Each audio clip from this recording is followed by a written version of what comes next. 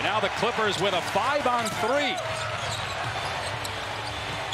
Good defense by Booker to allow Durant to come back. Durant gets the steal. Harden is hurt.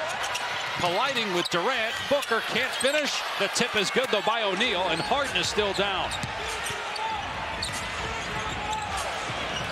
And almost another steal, this time by O'Neal out of bounds. It will stay with the Clippers. Some wild passes attempted right now. The Suns turn it over on one end. You go down the other end, and this cross-court pass that Kevin Durant steals.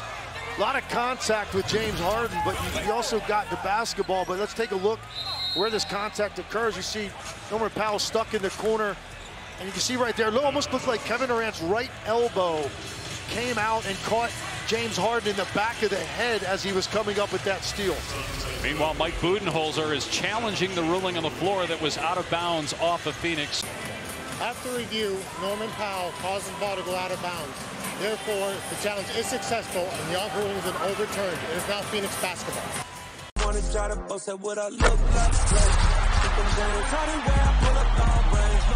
Jimmy with the heat, I'm on fire. It's 88 over here,